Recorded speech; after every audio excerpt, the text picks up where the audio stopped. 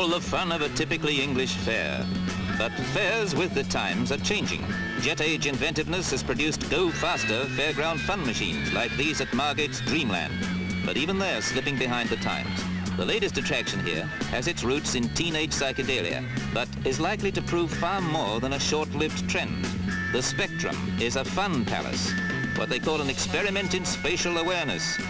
The main point is participation. The idea is to stimulate the senses and increase your awareness by exploring and activating its 20 chambers.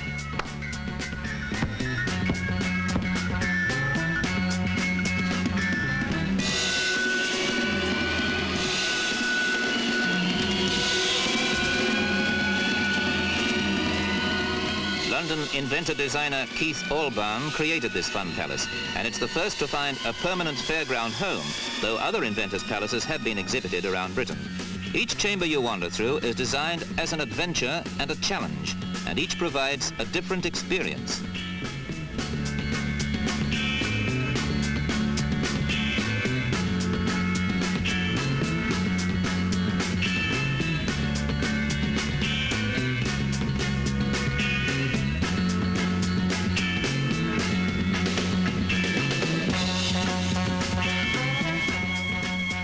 Simple gadgetry activates light and sound in these way-out labyrinths.